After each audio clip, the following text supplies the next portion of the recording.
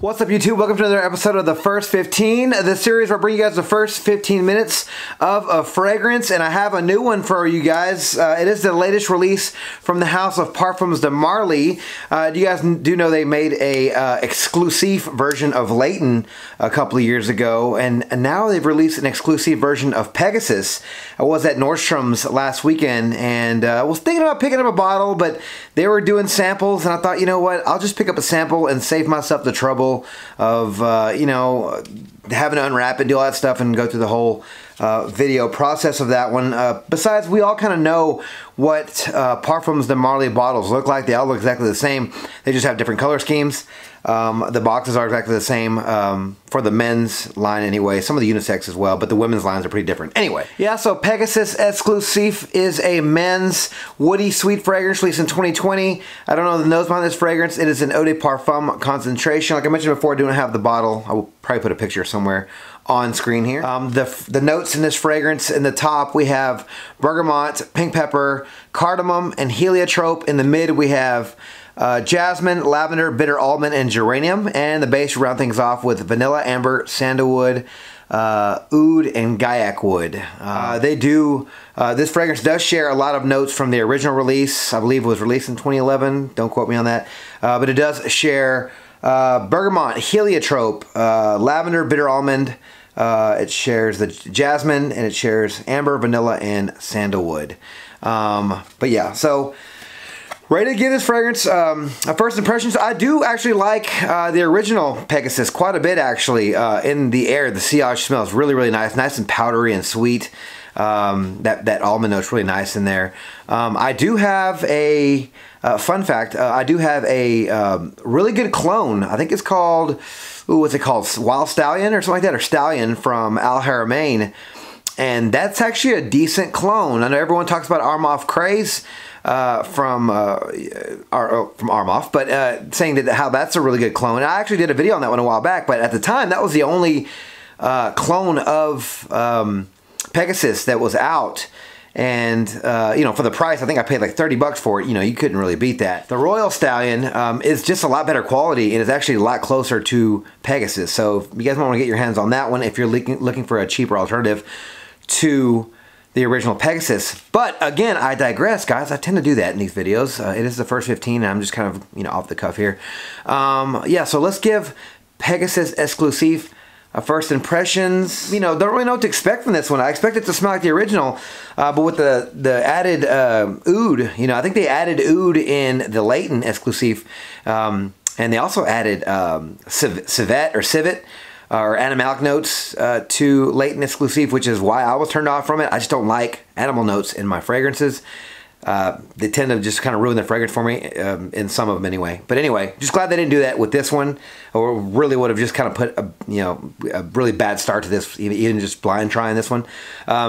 First impressions, guys, here we go. A couple sprays. Hopefully I have enough to maybe wear it some other time, but right now we'll get this one a first impression. Okay. Definitely getting the original DNA. Wow, this is way, way woodier though. Super strong wood notes. The cardamom in this is giving it a bit of that that nuttiness and that green sort of nuttiness that cardamom brings to the table. But the gaiac wood and the sandalwood are very strong. I'm not getting like a traditional oud or a Middle Eastern oud, but I'm definitely getting a very strong wood note. Not sure if it is that oud or if it's the gaiac wood or the sandalwood. Or maybe a combination of three. It's very peppery, very spicy. Oh, it does have pepper in it, excuse me. There's pink pepper. This smells more like black pepper in this. It's very, very spicy and woody. So right now, it's just been like less than a minute here. I'm definitely getting like a more mature, butched up version of Pegasus. And I'm kind of liking this one. If you just imagine the original DNA of Pegasus with like some dark spicy notes. To me it smells like black pepper. The only pepper in this is pink pepper. And I usually get a fresh kind of zingy type of smell with pink pepper. I'm really getting more of like a dark black pepper, sort of a woody, spicy, cinnamon, tree bark kind of spiciness and pepperiness. very dry and woody. So picture a dry, dark, woody wood, like a wood note with like almost peppery, with the vanilla and the bitter almond. So yeah, I think this is definitely different enough to, I mean, just right now, again, just a first impression. I do think it's different enough to probably own both though. Man, this is like, the original Pegasus is like almost unisex compared to this one. I don't even know if Pegasus is unisex. For sure, this is for men. If Pegasus is unisex, then this is definitely going to be for men only. I want to say that I think that Pegasus is only for men, but you guys can quote me on, don't quote me on that. But this was very, very masculine. Right now, I do think I like Pegasus, the original, more. Because this is very peppery, guys. Very, very spicy. Maybe to simplify it even more, just picture the original Pegasus with really dark, spicy notes. Very dry, woody, spicy notes. That's really all I'm getting out of this. Again, I know it's just the beginning here, and it's not really, you know, have much time to develop, but don't see it changing too much right now. It does seem like it has decent performance. I know it's just close, but I feel like that sweet, dark, dry, dusty woods is going to stick around quite a bit. I do think, though, that dry wood note might turn some noses off, though. If you guys liked the sweetness and maybe a little playfulness with Pegasus compared to this one, the original's playful, then you're not going to like this one. Yeah, I'm starting to get, this is very mature, butched up version of the original. So again, if you guys don't like that, then you won't like this one. But if you guys thought maybe Pegasus was too, I don't know, not juvenile, but just too sweet, maybe too playful, too unisex, then you might want to try this one.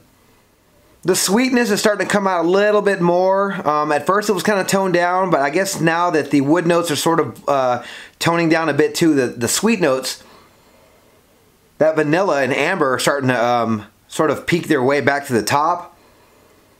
It's getting a lot sweeter. Again, the wood notes are still there, just sort of, they're just blending well with the sweet notes, but the sweet notes are starting to kind of peek their heads out a little bit more. I'm not really getting much of the jasmine or the lavender. Maybe the lavender slightly, because I'm getting a slight sort of barbershop type of feel with this one, especially with those dry, spicy wood notes, but it's not a lot. Like, it's not like barbershoppy. It's just the lavender gives it a little of that feel. Yeah, but, you know, I like this fragrance. Man, I'm going to have to wear them side by side. Again, that's like a broken record, but if you want a more mature version of Pegasus, you're going to want to try this one. It is at Nordstrom, so you guys can easily get your hands on a sample from them. They are free. If not, just spray your hand with the bottle. This fragrance does come in two sizes. The 2.5 ounce is $290. The 4.2 ounce is $375. It's a lot of money. I would definitely say try before you buy. If not, get the smaller bottle. But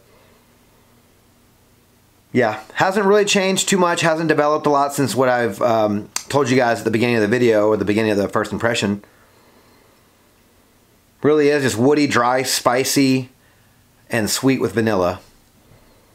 Not sure if this is going to be a people pleaser. Right now, I could probably say it's probably for the older fellas, 30 and up probably. Especially with that price tag, 30, 35 and up. But I would say 30 and up would be a safe age range.